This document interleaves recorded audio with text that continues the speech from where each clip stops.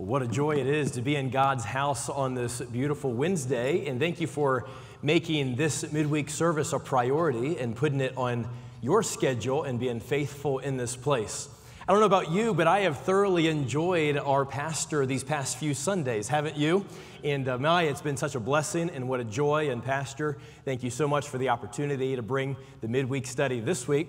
And I don't take this lightly. I've been looking forward to this time as we take our copies of the Word of God and turn to Psalm chapter 119. Psalm chapter 119 is where we're going to have our study tonight. And you'll notice on your outline the title, Real Freedom.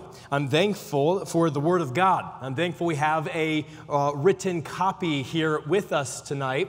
And real freedom in our lives is really experienced by obedience to and submission to the Word of God. In chapter 119, we're going to notice just one verse here, and if you would stand out of honor for reading the Word of God, we're going to look at verse number 41. Psalm chapter 119 and verse number 41. Let thy mercies come also unto me, O Lord, even thy salvation, according to thy word. God, I do ask that you would bless these next few moments as we look into your word for application and experiencing this real freedom that we truly find in this passage. We ask now that you would use your words to illuminate our path as we look to apply what we find in these short verses. In your name, the Lord Jesus, amen. You may be seated. Now, this particular psalm, Psalm chapter 119, has been called the alphabet of divine love. This psalm has also been called the paradise of all doctrines and the school of truth.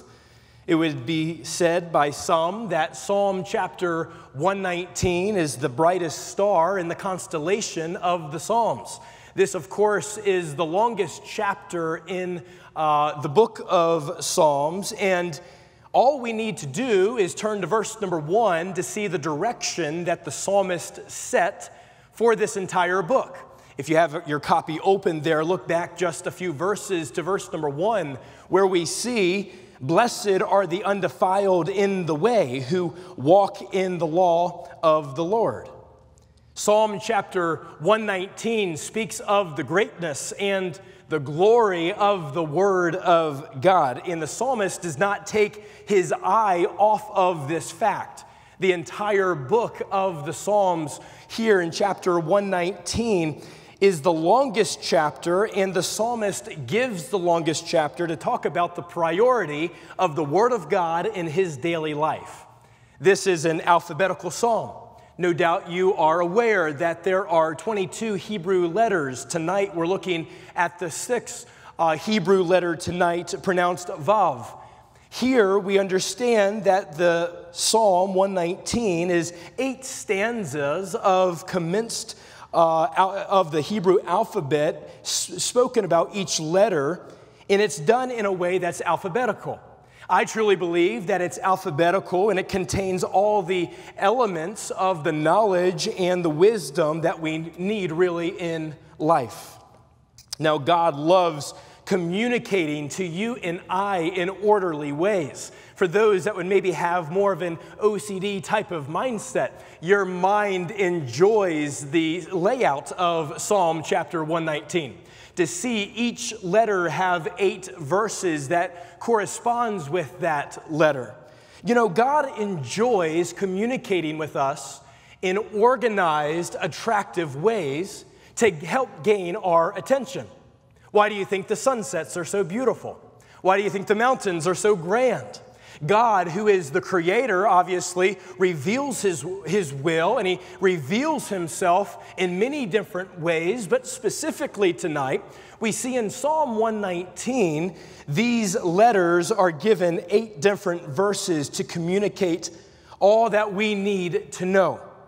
It is understood that Matthew Henry's dad, Philip Henry, advised his son to take a verse of this particular psalm every morning to meditate upon it, So therefore, he would work through this entire psalm twice in the year. He said that Psalm 119 will bring you to be in love with all of the rest of the scriptures.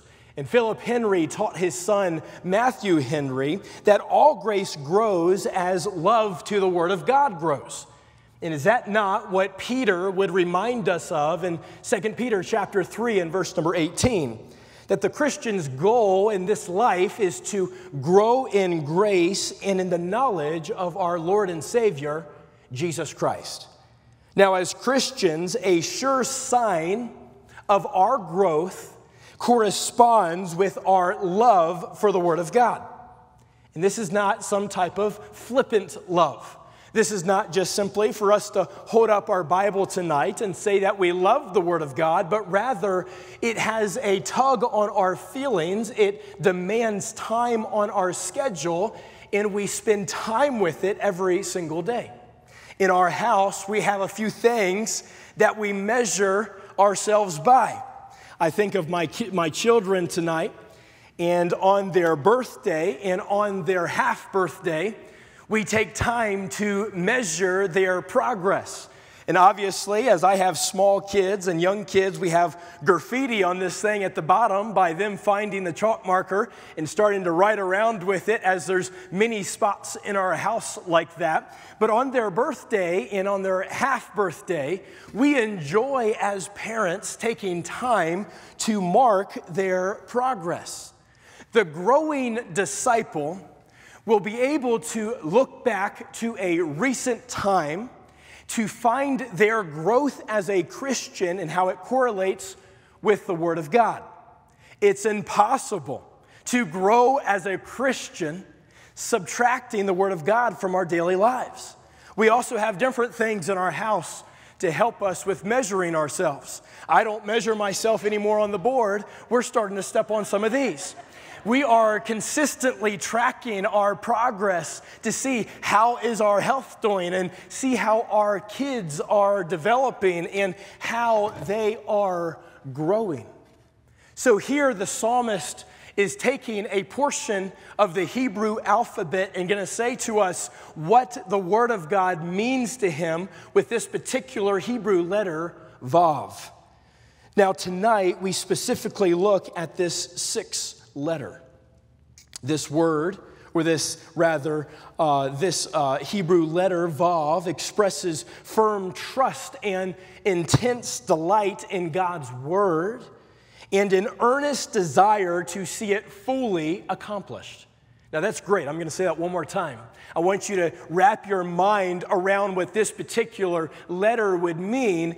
It means an intense delight in the Word of God and an earnest desire to see it fully accomplished. An awakened comfort in the hope of God. I want you to see here in verse number 41, David's talk with God. In verse number 41, the Bible tells us, "Let thy mercies come also unto me, O Lord, even thy salvation according to thy word." Here we notice a simple prayer. Let thy mercies come. Now wrap your mind around this tonight, church, where David was not simply asking to learn about the scriptures, but rather David was expecting God to supernaturally transform his life through salvation. Is that not what takes place? When someone gets salvation, they get the life-changing and the life-giving message of Jesus. And David here is simply praying, let your mercies come to me. I would imagine on a night like this that this is the majority of the core of the Lancaster Baptist Church. So wrap your mind around this. Remember that you and I not only need to teach mercy, but we also need to experience mercy. And that's what the psalmist is saying here. Now, God's mercy is so great that it has to always be described in the plural. You see that? In verse number 41, let thy mercies come also unto me. It is extremely possible that we have millions of people dwelling in this wonderful free land, but under the bondage and under the chains of sin. And here David is saying, oh, let your mercies come unto me. Not just your mercy, but I know who I am. I need your mercies. Each person without Christ, oh, how miserable that person is. But notice a stabilizing promise. Not just a simple prayer, but he says in verse 41, let thy mercies come also unto me, O Lord, even thy salvation according to thy word. Now, one can see David's clear dependence upon the grace and promise of God for salvation in this verse. Thy mercy and salvation according to thy word. I want you to notice with me these two pillars in which his hope is built upon Christ. And of course, that is the grace of God. Let thy mercies, even thy salvation. Of course, our salvation is not of our own merit. Eternal life must not be expected, anything that we have to offer, but it must be expected as the mercy of the Lord Jesus Christ.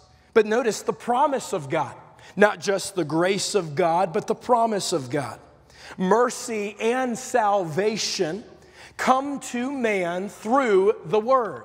I would imagine tonight we could drive out and we could see a beautiful Joshua tree. I love those Joshua trees. Or tonight you could look out and see the stars tonight in the sky and how beautiful those are. And from those facts of creation, we could no doubt assume and come to the conclusion that there's a creator behind the creation.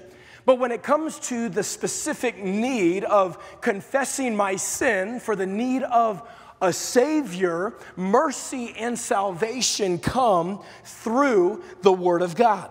In verse 41, it says, according to thy word. The Apostle Paul, later on in the book of Corinthians, would put it this way, for all the promises of God in him are yea, and in him amen, unto the glory of God for us. I am so glad, no doubt, as many of you tonight, that we can take these promises to the bank and cash out. These are wonderful promises that bring stability in our lives, but notice a safe position. Here, David is praying a simple prayer, a stabilizing promise, but a safe position. Look at verse number 42 as we walk through this section of the Psalms tonight. So shall I have wherewith to answer him that reproacheth me, for I trust in thy word. The word reproach in this particular passage means disapproval with an element of disgrace.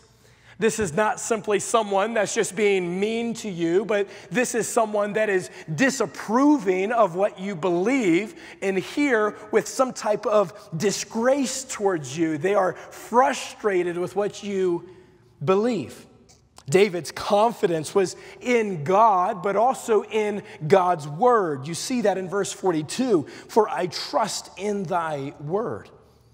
Now catch this, because it's so easy for you and I to slip in this particular area when people depend upon circumstances or other people for the strength that they need in the daily in and out of life. They are constantly frustrated and constantly worried. Oh, when we depend upon circumstances, that raise or bonus or that person to fulfill the need that maybe we have, we live a life of frustration and a life that is constantly worried. Now, it's like when you are driving on an empty tank of gas. Have you been there? I'll tell you, just a few weeks ago, my needle was leaning towards empty, and I was heading out all the way to Lake LA, not very many places to stop and get some gas. And no doubt many of you have maybe made that trek, maybe from the Antelope Valley over to Phoenix or somewhere other than that, and your needle is leaning towards empty. It can cause frustration. Where's a place to refill? And it can certainly cause worry in the sense of, man, where do I go if I run out of gas? For those that depend upon the Lord Jesus Christ, oh, Christ energizes us and he motivates us in the inner person with all the adequate energy that we need for every circumstance of life. Trusting in God's word, trusting in God's promises provides answers to those who would reproach us. You see that in verse 42, so shall I have wherewith to answer him that reproacheth me. Our main weapon of defense in this Christian walk of those who would want to cause harm to us, of course, is the sword of the Spirit, which is the Word of God. And Paul reminds us of that in the book of Ephesians. Now, why would we need this? Why would we need this guard? We need this guard of God's word, not only in our hearts, but also deep in our minds, not just to keep us from sin, but to equip us with the answers needed for those who would oppose us, but also for those that would maybe ask of the hope that lies within us. Paul reminds us of that later on in the book of Peter. So we're noticing tonight David's simple talk with God. There's a simple prayer. There's a stabilizing promise, but there's also a safe position. Notice with me as we turn the corner here to point 2, David's heart towards God. David's heart towards God. Now, all too frequently in this life, we major on what people can see, and we minor on what only God sees. So oftentimes we want to make sure that we look right, and I'm glad that we do, and you did a great job with that tonight. But oftentimes, if we neglect what only God can see, it will eventually show up on the outside, but so frequently we neglect the inner man. The psalmist did not have the attitude towards this book of, well, if I have time, or this can take the back seat unless there's something else that comes up. No, the psalmist's attitude and practice towards the Word of God can be seen just about a page or two over. Look in verse 164 of this particular chapter. 7 times a day do I praise thee because of thy righteous judgments. And you and I would do well tonight to set a few extra reminders on our phone simply to pull over from the distractions of life, simply to practice how the psalmist did. Oh, to praise the Lord because of thy righteous judgments. Notice the quote there in your outline from Warren Wiersbe. The inner person has an appetite that must be satisfied. If it isn't satisfied by truth and reality, it will feed on lies and illusions, but it must be fed. Here, you'll notice with me in this section of the chapter that we're looking at in verse 43, a humble request. David says, and take not the word of truth out of my mouth, utterly out of my mouth. For I have hoped in thy judgments. Oh, just picture what he's saying here. We'll talk about it in just a second. Look at verse 44. So shall I keep thy law continually, forever and ever. Now, rooted in the understanding that it is only the goodness and grace of God that we even have a copy of the Word of God, David is saying, let it continue in my life. Have you paused to consider recently of just how amazing it is to have God's revelation to us in specific form? Now, I guess we could suppose that God could have created and not communicate. But God did create and he did communicate, and it blew the mind of the psalmist. In Psalm 33 and verse 11, he would write, "The counsel of the Lord standeth forever, the thoughts of his heart to all generations." The word of God is an expression of God's love for us. All of us should be incredibly thankful for the copy that we have in our hands tonight. What a gift from God to have the written word in our hands. It's only a wise prayer. It's only a wise statement for the psalmist to say something like verse 43.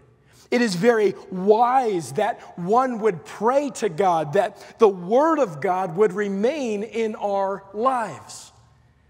Oftentimes, the devil doesn't need to destroy us because he has so many distractions coming our way. And oftentimes in the Christian life, the reason why we don't spend more time is because of the defeated daily distractions that come our way. The psalmist is meaning here in verse 43, "Lord, let the word of truth be always on my mouth." Why would he pray something like that? I truly believe because he wanted to make a profession of his faith whenever he was called to it. You're reminded in the book of Peter, where Peter exhorted Christians, "But sanctify the Lord God always in your heart, and be ready always to give an answer to every man that asketh you a reason of the hope that is in you, with meekness and fear." David found that at times in his life, he was at a loss for what the Word of God said. Have you been there? I don't know, when you're out maybe knocking on a door, you wonder what the question's going to be, and you wonder, can I articulate my thoughts in a way that would be able to answer sufficiently from the Scriptures? And David here is essentially praying the prayer, "Lord, make me ready to give an account, or help me to be ready in my lips to share what your word says."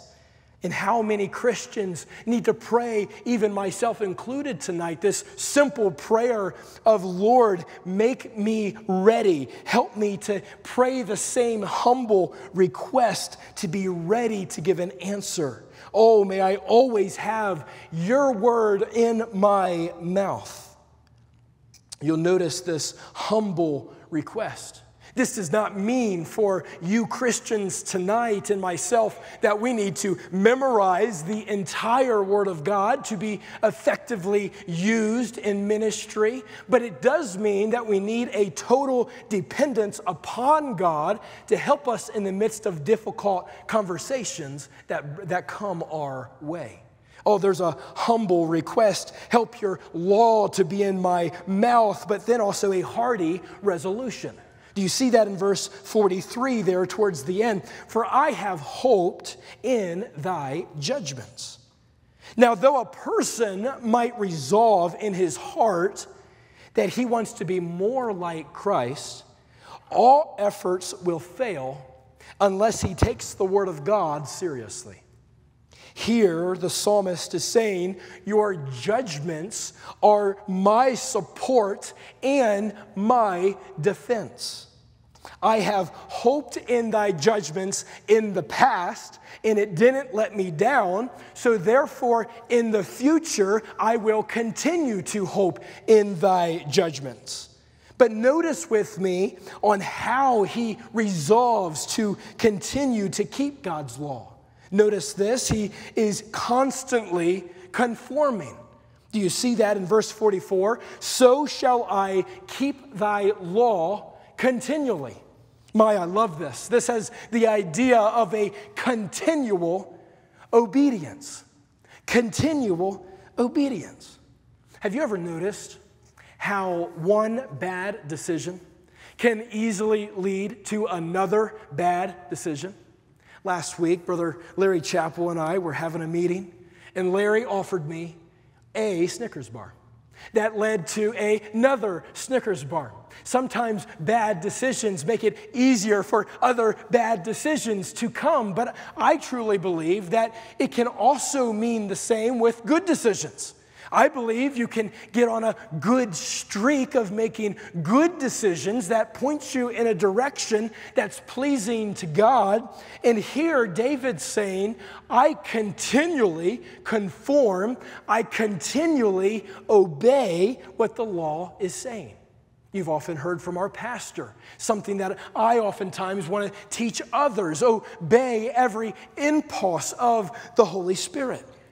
Now, it's been estimated that the average person makes 35,000 decisions per day. That's an amazing number. 35,000 decisions per day. What color shoes did you put on? What did you eat for breakfast? Did you work out or did you choose not to work out? Did you put gas in the car? What parking lot did you choose at work? What parking lot did you choose tonight? Oh, there's all these decisions that come our way on a daily, continual basis. Let me ask you a personal question that you answer on the inside. How did you do today continually obeying the Lord? The psalmist is giving us a pattern in which we need to follow tonight. He says, I am constantly conforming. I'm continually obeying. But notice that he not only stops there, he goes on to say he's forever reaching forward. Oh, this is such a good thought. Look there at the end of verse 44, forever and ever. Now you are either reaching forward in this Christian life, or you are drifting backwards in this Christian life, but there is no standing still in this Christian life. David here is saying, I am forever reaching forward. And if we had more time, we would talk about the generations that he would go on to impact. And here he is impacting our lives even tonight. But he's saying, I am reaching forward. You're very familiar with the Apostle Paul writing to the church there in Philippi, where he says in chapter 3 and verse 12 and 13, not as though I had already attained, either were already perfect, but I follow after, if that I may apprehend that for which also I am apprehended of Christ Jesus. Brethren, I count not myself to have apprehended, but this one thing I do, forgetting those things which are behind and reaching forth unto those things which are before. And David is painting the picture for us here in the Old Testament of what it means to press toward the mark. Every so often I'll go on a run, and when I'm not running to the fridge, I'll maybe try to run a little bit further, but usually my runs don't last all that long before I am fatigued and I am tired. Does it ever amaze you on how quickly you can become fatigued and how long it takes you to recharge? In this Christian life, if we're not careful, we can experience and start to experience spiritual fatigue. Sometimes we feel that we need a vacation after the vacation. And sometimes in this Christian life, we can feel, I don't know if I can continue to go forward. I am spiritually tired. Oh, what many of us do not need tonight is another vacation, although I'm all for it. I'm all for extra time away and getting some time with family. Those are wonderful things that should be taken. But what we really need tonight is ultimately to be refreshed afresh by the Word of God constantly in our daily walk. Now catch this. This is part of the crutch of this lesson before we open up the application in just a second. We love His will when our hearts are reconciled and renewed. We love His will when our hearts are reconciled and renewed. And I would assume percentage-wise tonight that the vast majority of us are reconciled tonight, but are you renewed tonight? Are you delighting in His will tonight as we see the psalmist? Take your copy of the Word of God and turn over a few pages to Psalm chapter 63. if we're going to continue to keep his law continually, if we're going to be constantly obeying his law forever and ever, we must constantly need to be refreshed and renewed in the Word, or we will become spiritually fatigued. I'm going to give this as part of my assignment to you. I hope you'll take this homework assignment during these summer months and maybe spend more time in this particular chapter. We're only going to notice a few verses here, but how it will lift your soul and how it will help you in the seasons of spiritual fatigue. Look at what the psalmist says in verse 1. O God, thou art my God. Early will I seek thee. My soul thirsteth for thee. My flesh longeth for thee in a dry and thirsty land where there is no water. Drop down with me to verse number 6. When I remember thee upon my bed and meditate on thee in the night watches. Because thou hast been my help, therefore in the shadow of thy wings I will rejoice. My soul followeth hard after thee. Thy right hand upholdeth me. Paul later on would write to the Christians in Galatia, and he would say, oh, do not be weary in well-doing, for in due season we shall reap if we faint not.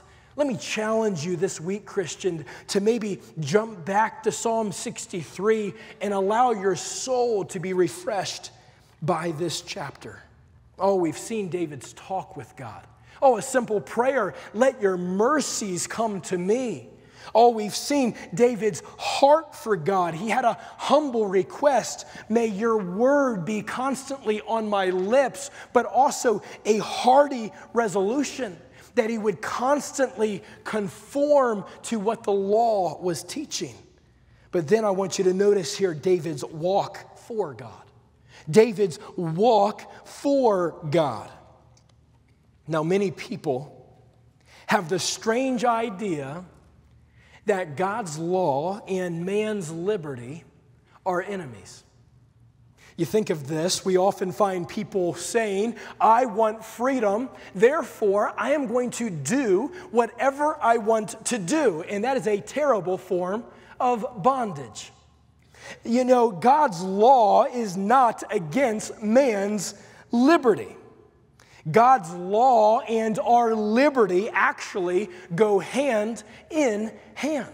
Look at the next verse. Verse number 45 teaches us, and I will walk at liberty, for I seek thy precepts. Charles Spurgeon said it so well. God's people finds no bondage in holiness. I love that. God's people finds no bondage in holiness. Real freedom is life controlled by God's truth, is what he's teaching here. And it's motivated by God's love. We're going to drop down here in just a second to see the psalmist's love for the law of God. Disobedience always leads to deeper bondage. Every single time. I think how it was said by Dr. Tom Farrell back when he was preaching. You can never sin and win. Never. Sin always leads to deeper levels of bondage, although at the beginning it looks good, but it leads to destruction. Let's learn how David experienced real freedom. David has moved from his talk, he's moved to his heart, and now his affection is now being translated into application. And that's how it should work in our lives.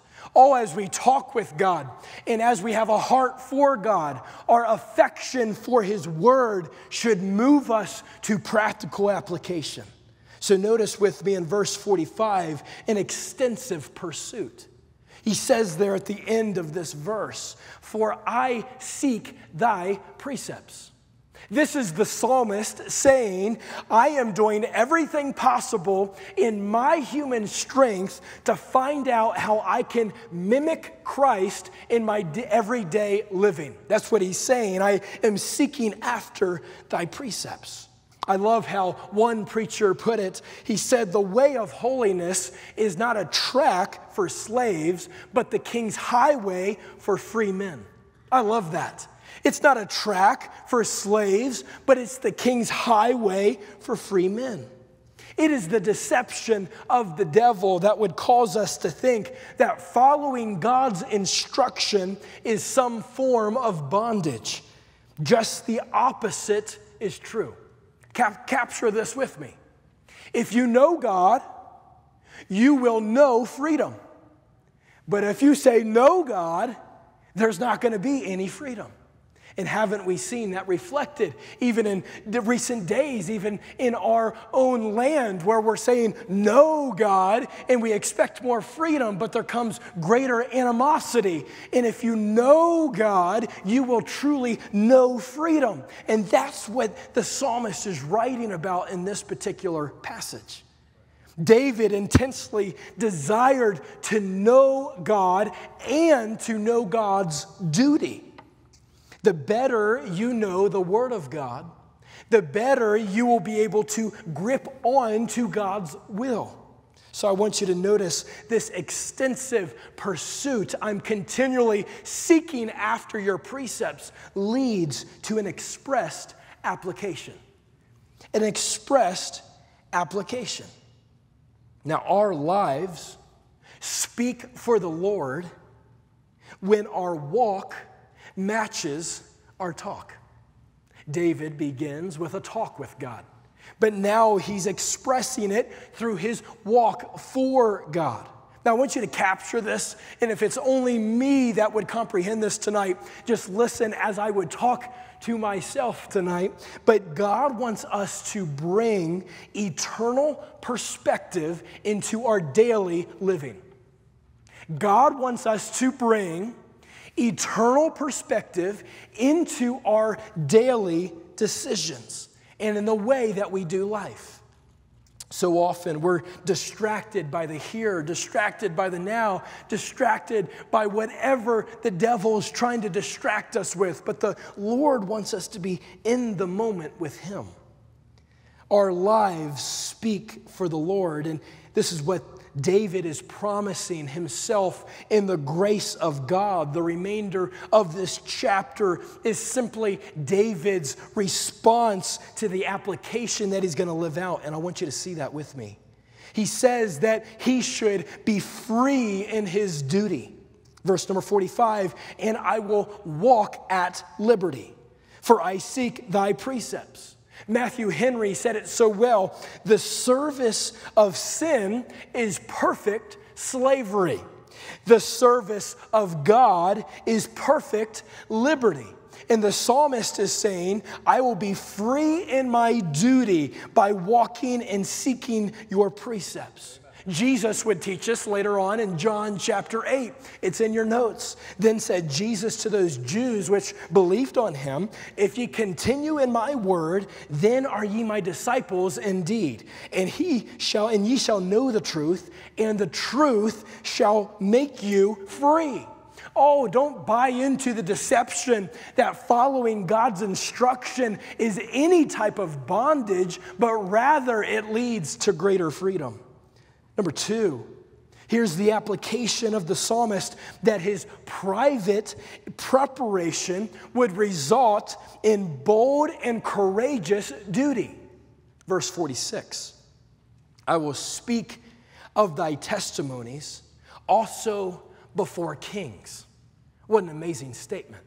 Here is the psalmist saying, I'm going to be prepared to speak before kings, and I will not be ashamed. Many of us tonight need not to be afraid to own what we truly believe. We've oftentimes heard your belief will affect the way you behave, and we ought to not be ashamed of our beliefs, just as the 3 Hebrew children stood up to Nebuchadnezzar in Daniel chapter 3, where he says, "We are not so careful to answer thee in this matter."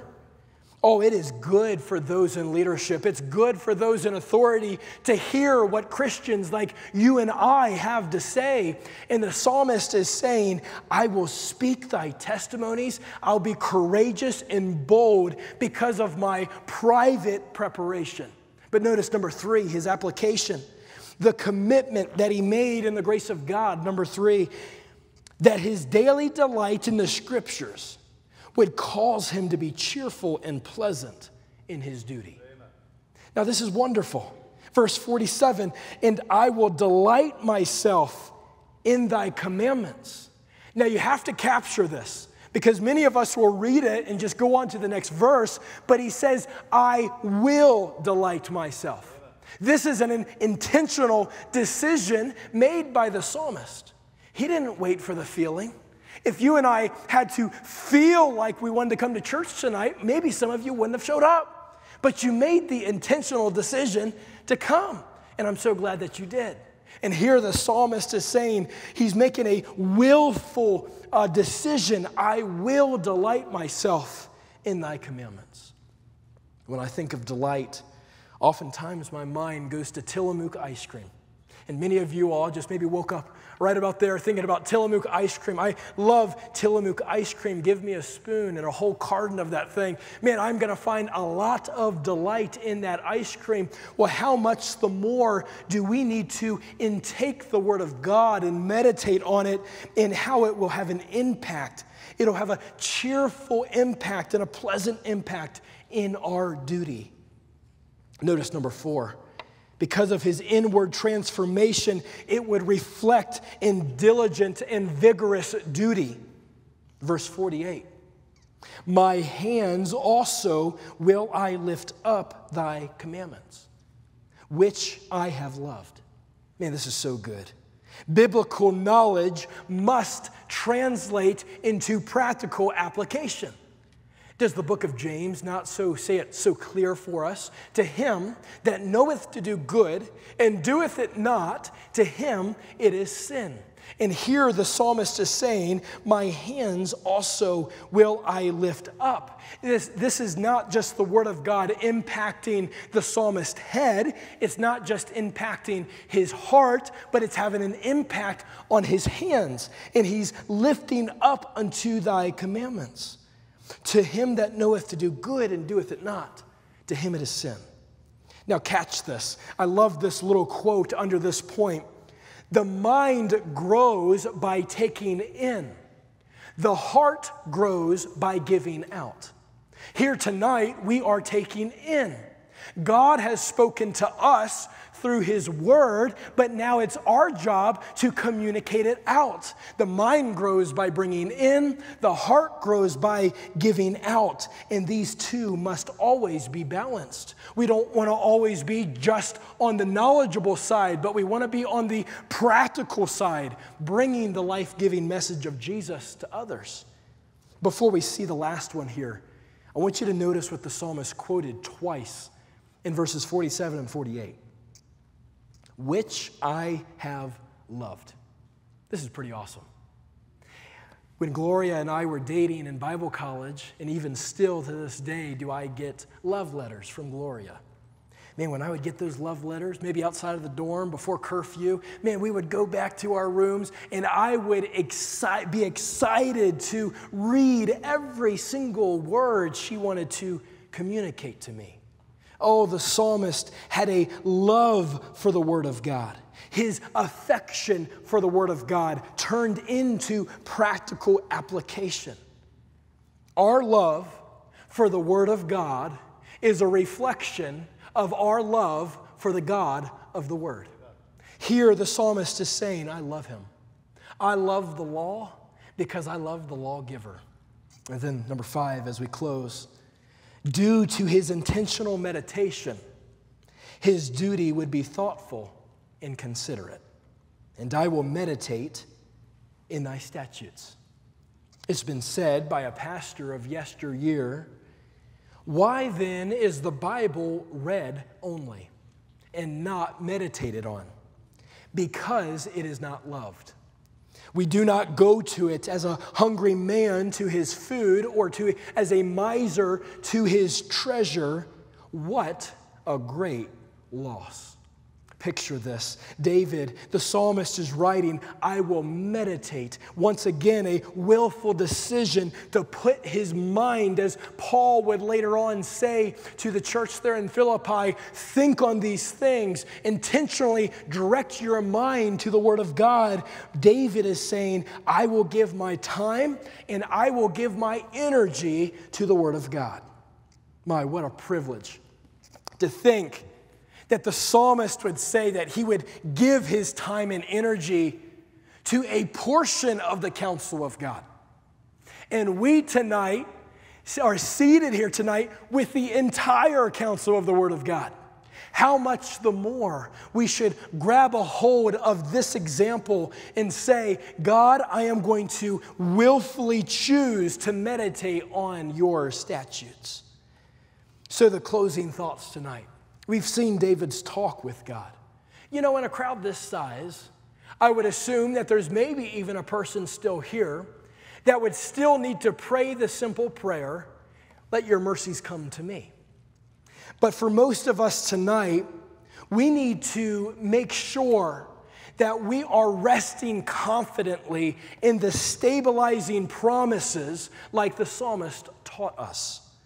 We need to maybe realign our heart toward God with this humble request to make sure that His words are continually on our lips. Maybe it's in need tonight to make a hearty resolution to say, God, I haven't always been continually conforming to your word, but tonight I'm going to continually obey your impulses. And maybe for some of us tonight, we simply need to grab a hold of this extensive pursuit of continually seeking after His precepts. You know, so often our devotions can become a checkbox. Oh, it's more than just a checkbox, but rather the psalmist would say, oh, I love the law of God. Let me challenge you tonight with this real freedom. So let me ask you, are you enjoying real freedom tonight? Oh, sure.